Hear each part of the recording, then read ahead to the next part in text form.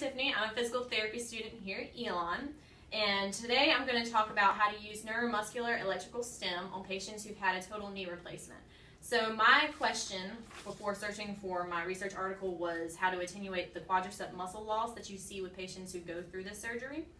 And my title of my article is Early Neuromuscular Electrical Stimulation to Improve Quadriceps Muscle Strength After Total Knee Arthroplasty. It's a randomized controlled trial and it has a level of evidence of 2. The target population, like I said, is people with unilateral total knee replacements, and the type of electrotherapy we're going to use is a neuromuscular electrical stimulator. And in the article they have them placed in a chair seated so with the knee bent, and down here they use a Velcro strap. I improvised and used my belt since I couldn't find a Velcro strap. They also use these rectangular electrodes on the lateral and medial portions of the thigh here. And so prior to their surgery, the patients came in and they taught them about where to place these. They also put little markings on their legs so when they go home and use this for 6 weeks after they're discharged from the hospital, they can complete it themselves. So the specific electrotherapy parameters that they used in the article were these self-adherent rectangular electrodes.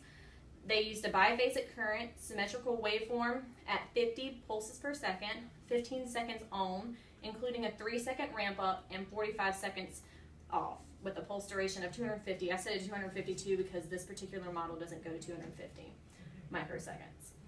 And then what we're looking for are 15 electrically elicited contractions per session. So that totals about 15 contractions. If you can get it to the intensity that gives them a full contraction of their quad.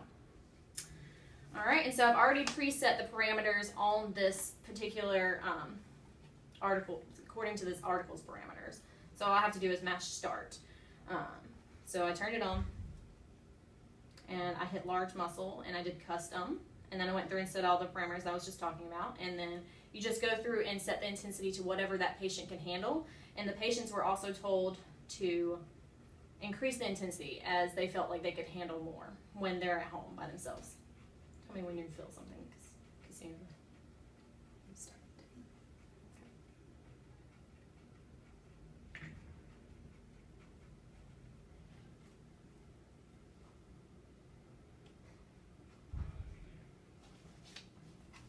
All right. And so what they found with this article was that the patients that received the neuromuscular electrical stim, not the control group, it attenuated the quadriceps muscle loss, and it improved their 6-minute walk test distance, and it also improved their functional performance. And so the control group only received physical therapy, but the test group, the treatment group, got this neuromuscular electrical stim 2 times a day for those 15 contractions. And that's from 48 hours post-op until 6 weeks at their follow-up. And so they saw some good quadriceps strength post that compared to the control group. And in my opinion, I would use this for patients who are status post, any type of TKA. I mean, if it helps to attenuate the quadriceps muscle loss, it's definitely beneficial for us to use in our practice. So it's something I would recommend if the patient could tolerate it and had the time or also the access. Yeah, anyway.